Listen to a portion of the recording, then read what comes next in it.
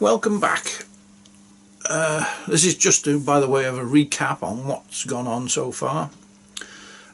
So far we've started machining the crankcase out of a block of aluminium, and we've got that all to size, other than the holes that have got to be bored into it for fasteners, screws, Allen keys, Allen heads. We got the back plate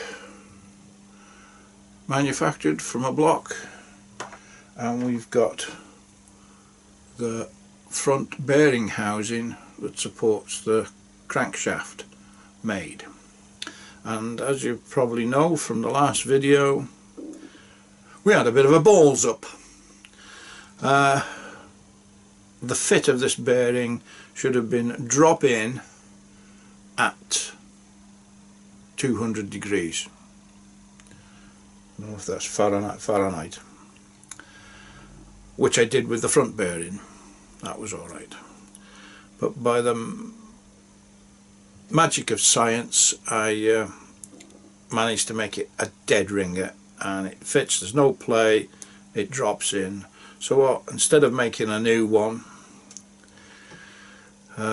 if this doesn't work I'll make a new one, but I've just put a smear of Loctite around the outer ring.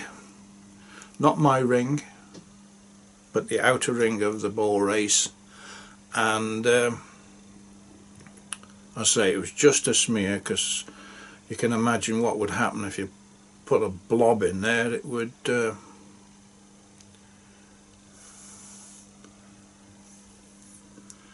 cause all sorts of problems. So we will progress to the next job, which I think I'm putting off making the cylinder and piston because it's such a pain in the butt, lapping the piston into the cylinder and making sure the cylinder's right. I think we'll have a go at the crankshaft and get it mounted. So until the next time, bye!